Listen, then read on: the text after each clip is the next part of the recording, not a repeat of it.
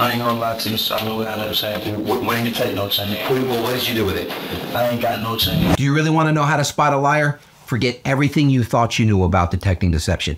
In this video, I'm going to show you a short clip of an interview I conducted on an armed robbery suspect.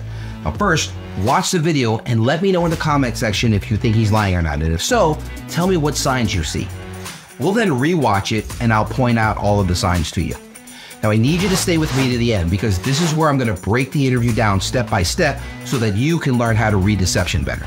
This suspect is accused of approaching a complete stranger, pointing a gun at him and robbing him of his chain. That wallet back and we're good. You understand what I'm saying? So that's what I'm asking for. I need that kid's chain back.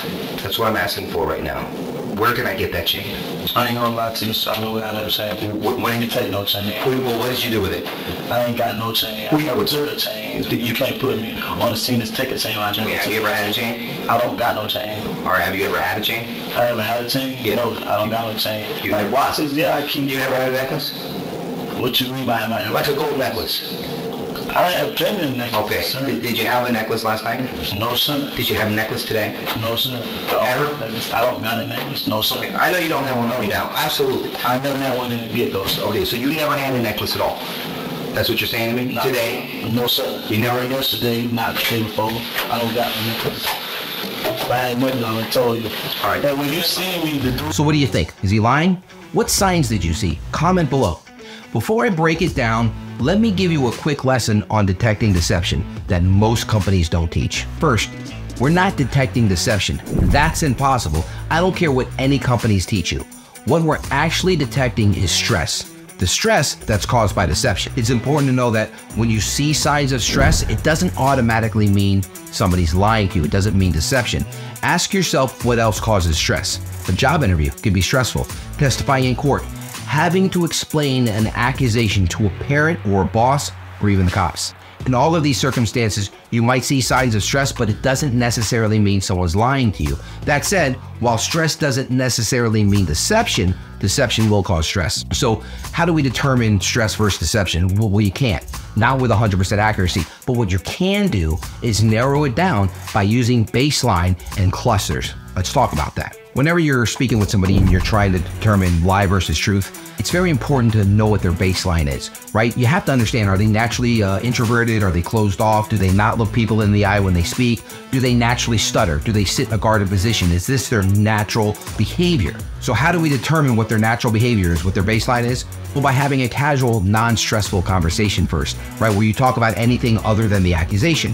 And this is where we observe their natural body language and we listen to the way that they speak.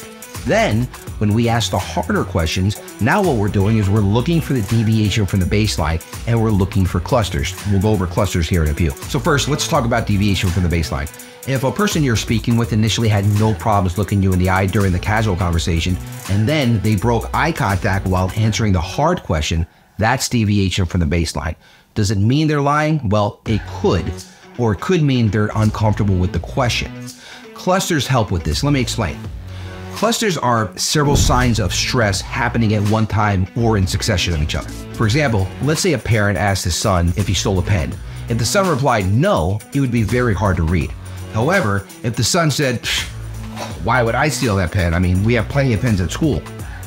This would be very easy to read because a lot of things are happening right now. First of all, we have multiple things going on at one time. First, he couldn't answer a simple yes or no question. He answered with a convincer, why would I?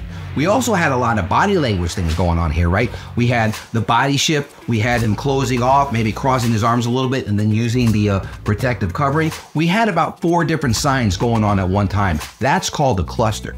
So now that you understand what clusters are, let's go back and watch the video again. Now, before I show the video, let's talk about the big reveal. Is he guilty? Yes. How do we know? Well, not only did he confess to me about the armed robbery, but he agreed to get the chain back for me. As a matter of fact, we ended up going to McDonald's where his girlfriend worked. And the reason why we had to go see her is because he actually gave the necklace to her as a gift. He gave a stolen necklace to his girlfriend. But it doesn't stop there. Shortly after he robbed the victim of his chain, he took a picture of himself wearing the chain in the same outfit he committed the robbery in, and then he posted it online on Facebook. I can't make this shit up. So I'm gonna play the first section of the interview. And the very first statement I make to him is I make a request. I say, I need the victim's chain back. he's going to use a convincer. He's going to say, I ain't going to lie. A convincer basically is when someone uses a statement trying to convince their innocence. You're going to see that, you're going to hear that, but you're also going to witness it because he's going to pat himself down trying to convince me that he doesn't have the chain on him. And you're also going to see a body shift. Remember, none of these things definitively mean somebody is lying, but when we look at the totality of the interview and the investigation, and of course we weigh out the clusters, it brings us closer to yes than no. Remember, we're not looking for one side, we're looking for a cluster of signs. I need that kid's chain back. That's what I'm asking for right now. Where can I get that chain? I ain't gonna lie to you, so I know what I'm saying. When You take no chain. Well, what did you do with it? I ain't got no chain. I returned the chain. So in this part, I'm going to ask him if he ever had a chain, and he's not going to be able to answer a simple yes or no question. Now understand that sometimes liars can't answer a simple yes or no question. He's also going to repeat the question and use a stalling tactic. I'm going to say, have you ever had a chain? He's going to say, have I ever had a chain? You'll see how that goes. That's a stalling tactic when somebody repeats the question. The other thing you'll want to do when figuring this whole thing out is hit that like and subscribe button. It may not help with the interview, but it's going to make me feel a lot better. So please just hit that like and subscribe button just right. Hit it. You can't put me on the scene this ticket chain. Have you ever had a chain? I don't got no chain. Or have you ever had a chain? I ever had a chain? Yeah. No, I don't got no chain. Like what? So in this next section, I'm going to ask him if he ever had a necklace. Liars often act as if they don't understand simple questions. That's a very simple question. And he's going to respond, what do you mean, have I ever had a necklace? It's very simple. Have you ever had a necklace? By the way, if you're getting value out of this video, please check out my interview and interrogation book on Amazon. It's called Extracting the Truth. Yeah, You ever had a necklace? What you mean by my Like a gold necklace. I have plenty of necklaces. Okay. So coming up, you'll see that I asked him if he had a necklace last night. Now, he had no problem looking at me in the eye during the entire interview. But at this point, when he answers my question, he's going to break eye contact. We call that deviation from the baseline.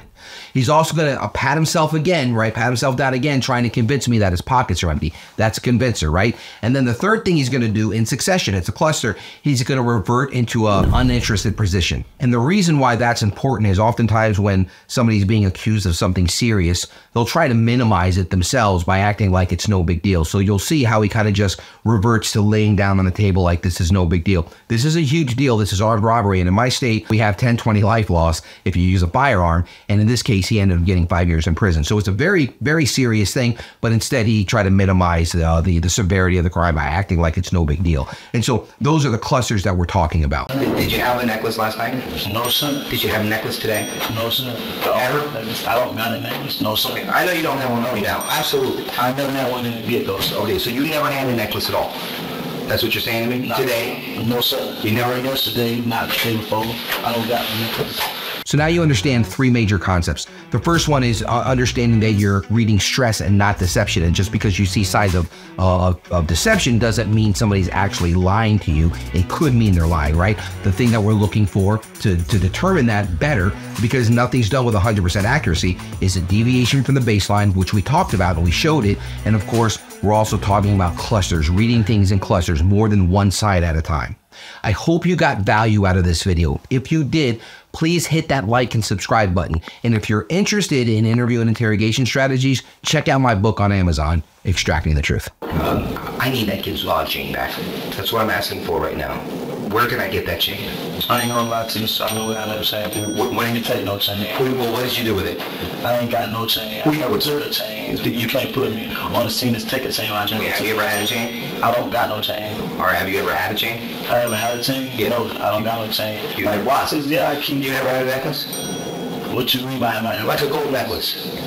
I have plenty of necklaces. Okay. Did you have a necklace last night? No, sir. Did you have a necklace today? No, sir. Ever? I don't got a necklace. No, sir. Okay. I know you don't have one on you now. Absolutely. I never had one in the get-go, sir. Okay, so you never had a necklace at all. That's what you're saying to me? Not Today? No, sir. You never? Yesterday, not the day before. I don't got a necklace.